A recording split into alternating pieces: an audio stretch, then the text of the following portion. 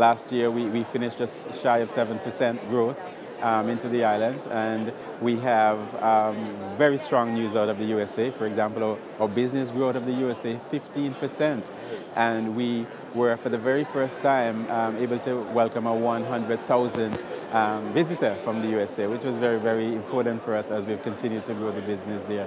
We've seen phenomenal growth out of Italy as well, like 23% growth. I think Antigua and Barbuda has the largest number of Italian visitors anywhere in the Eastern Caribbean. We're really doing very well in Italy and out of Europe. So it's been a great year for us. Also, Caribbean numbers have increased by about 12% from the neighboring islands, and as a result of a lot of the work that we've been doing in Trinidad and Tobago, in Barbados, in the French West Indies, in San Juan, really encouraging regional travel. And that's been supported by a lot of regional airlift that we have now secured.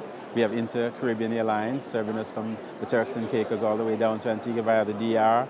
We have Power Dominicana serving flights to Antigua and Barbuda from the Dominican Republic, as well as, you know, the numerous flights that we have with Liat and Seabourn and the other carriers. So we have had a great year last year, and we're really building on that for 2017.